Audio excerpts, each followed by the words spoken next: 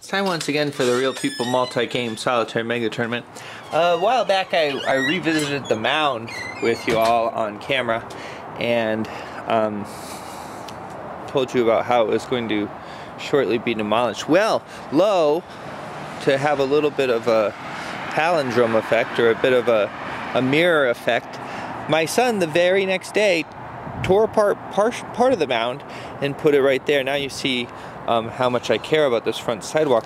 I left that there for now. I mean, we're going to continue to dismantle things as we prepare to move, but I thought it made for a nice bit of symmetry with the Pablo Origins game, wherein he was oftentimes seen destroying the mound. So a little bit, and he hasn't touched it since that day, and he hadn't touched it before that for months, which is why the mound was still intact. But he just decided one day to tear up the mound. So I thought you might like to take a look at kind of what this is looking like here. You see, I don't know what,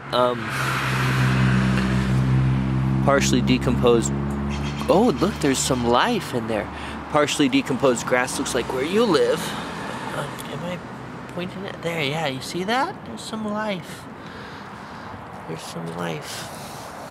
We have gone quickly through the first 3 phases of the turn. Start Empire, the only surprise or only thing that happened there was a non-happening. Runt opted not to start an Empire.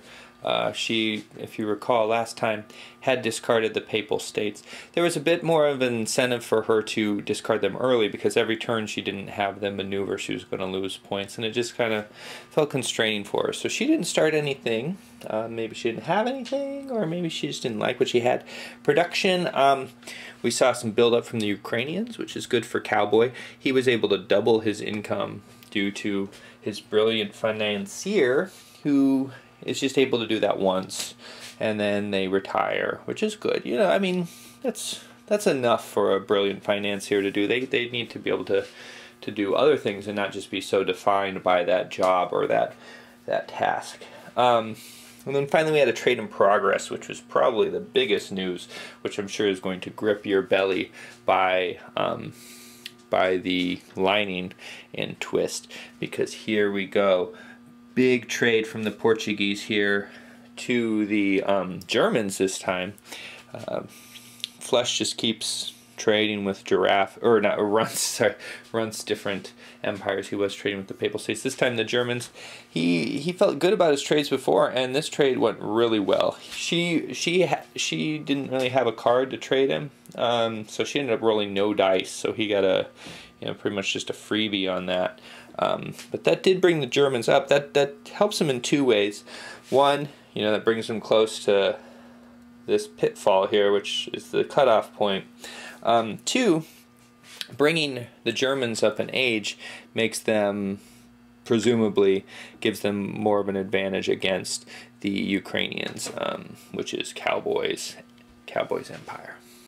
Something of a subtle maneuver phase for how popular it was as an action. 3/4 of our Real People contestants have chosen at this phase. First was the Russians, sponsored by Giraffe. They were new last time. They popped up in Muscovy. Just for the record, they could have also popped up in the Ukraine, but she decided Muscovy was better for her actions. And she also kind of re-upped on that notion that she wasn't really in it to strike, at least not directly, at Cowboy. She could have put a lot of weight on him, and I don't think it was his production action that made her decide otherwise. She's figuring, it's to get in a direct confrontation with him right now is not really in her best interest, and she feels a little bad for him. Though she maybe doesn't want to feel too bad. He's gaining on her. He's definitely, he had been scoring more than she was. That might have changed now. Let's take a look at, so she spread the Russians out. Here's the European line. So she has 1, 2, 3, 4, 5, 6, 7, 8 Europe. 1, 2, 3, 4, 5, 6, 7 Europe. So she actually has more of Europe now than him. So up point-wise, that's going to put him in second place, so he's going to get 2 points. Both the Russians and the Ukrainians are going to get 2 points for Europe. She's also beginning her presence into Asia with them and heading down towards India. So that's nice. She also sent Dr. Hume up here, and he did a mission and was successful, which is her first point on the board for the labyrinth this age. The Germans also did a rather odd maneuver. They, here come these Ukrainians. They just spread themselves out. They could have bunched together for a stronger defense, but Runt decided to just spread out, which could pay off. She might get some more money that way. I think she might have also just been greedy. She saw the all the space opened up by the departing Papal States and decided to just kind of spread down there and see what Cowboy does about it. Maybe she's hoping he'll get eliminated before he can do too much. And then finally the Japanese, they did a maneuver, just spread to another island, basically is what they did. And they also had two successes here. And I forgot to move these guys out of here. York and Sam, they both were successful. So that was kind of news, because that tied up Flush with Runt here. She's no longer going to be scoring an extra 2 points every turn for being in the lead on that labyrinth. And also gave Flush 2 points in a time when that was pretty useful to have some points. So these guys got to go back. I think they're going to head to Szechuan. What I say is when they can either fop, or they can either get dismissed, which is the green arrows here, or banished, which is the red arrows. If they get dismissed, they can choose where they go in their empire. If they get banished, then I just put them somewhere disadvantageous. Really, if you're playing this with actual people, which this game is unworkable right now, as I don't have the rules written out enough to actually play this with humans. But if you were to play this with actual humans, someone else would decide, right? There wouldn't be some like uber entity that's making choices like that. Civilized action, we are seeing the New World card played once more, and this explains why the Mongolians became Christian. It was so that the Pope could send them to California and the Rockies and the Grand Canyon and the Great Plains, give them that land. He would not give it to them unless they converted first, and so they converted in order to stymie the Portuguese somewhat. So, because they're not going to get any points off of it, right? But it's kind of interesting having Mongolians suddenly transported there. So, we're going to have a fight right here between this musketman, this Mongolian musketman, and this Portuguese knight, to see who gets to hold the Great Plains, which is a rather nice place for money. So the Portuguese, they get 5, and the musketmen, they are going to add 2, so they're going to have a total of 8. Giraffe is using a stronger counter set with her Mongolians than Flush's Portuguese have, so they're naturally one better anyway. And then she also has a scientific advantage. Ooh, that's a lot of attack dice. Not, oh, I didn't roll these yet, did I? I was going to say, not a lot of attack dice for Giraffe. I suppose it's kind of random how they're put down because I'm not thinking about it, but it's nice to have that roll. It feels more official, doesn't it? Not a very good roll, though, for Giraffe. Not at all. But well, this will be fun to see how this plays out, because it's a little different. So here we have these 3 6s of Flushes all get defended by Giraffe. So she has a more defensive army than he does, right? Because he's getting very little gain for all of his offense. Whereas her less offense, one gets canceled out by that, but then this one brings in 3. So she actually brings in more than he does, because she has a better defense and he does not have as good of a defense. And the turn of civilized actions phases ends with Runt doing a little bit of egalitarian damage, equal damage, not necessarily equal, but a little bit of damage to each of her competitors. First, she put a storm here, which wiped out a boat in the Faroes and the Norwegian coast, one of which belonged to Cowboy, and the other Cowboy's English, and the other one belonged to the Portuguese.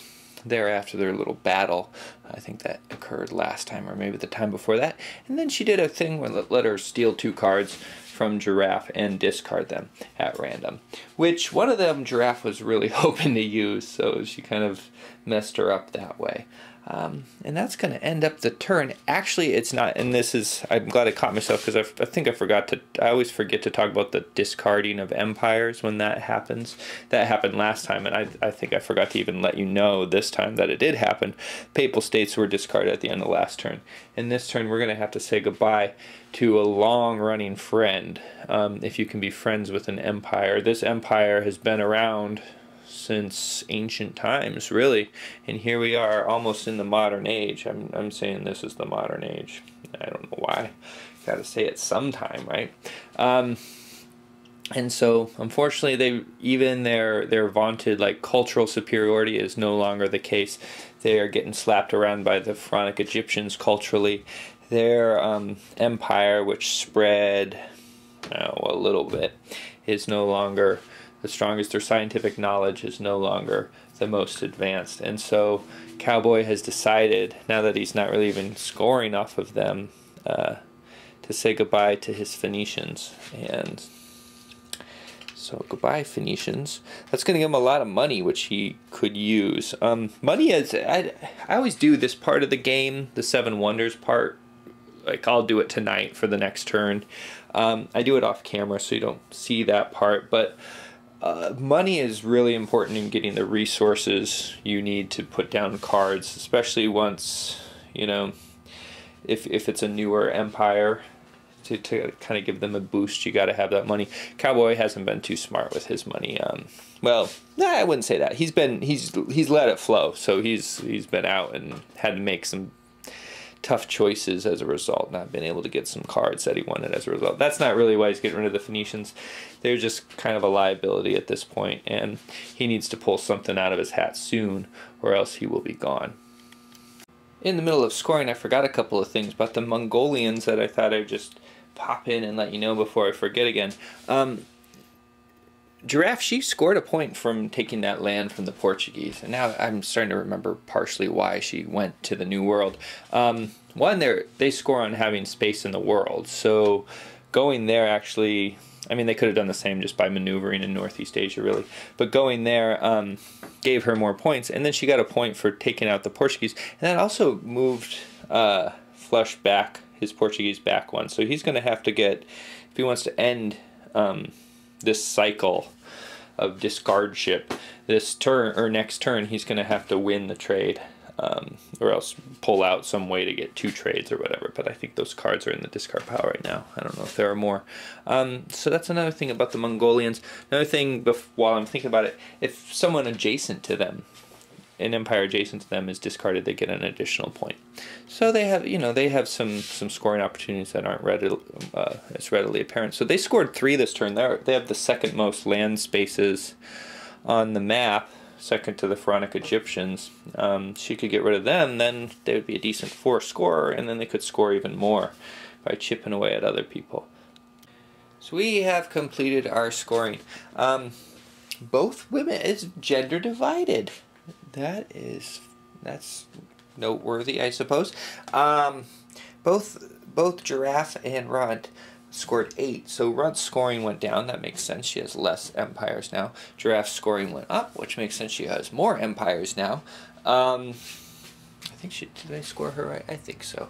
And both of the gentlemen, they scored 11. So that's going to make for an interesting scoring situation with this whole race to the cutoff point here. I mean, Runt, we don't need to worry about. It's really between the three others. Giraffe's in the lead, but she's scoring less than the other 2. Flush is probably going to overtake her. The question is whether Cowboy can by next turn, or the turn after that. He has a turn, maybe 2, depending on what Flush does. And yeah, these guys aren't even on here anymore. Flush is the only person in the 6th age with his Portuguese. So that's where things look. Kind of a quiet before the storm turn, I felt like. There was a lot of kind of preparation. There were some interesting things that happened, but no large conflicts, lots of like little snips and snaps and bites. And that's kind of how, maybe it's because of how I play or kind of how the game's been going overall, but there's been some bigger moves. Tough to see the Phoenicians go. I hope that's not like a foreshadowing for another departure to come. We'll see next time on the Real People Multi-Game Solitaire Mega Tournament 7x7 Ages.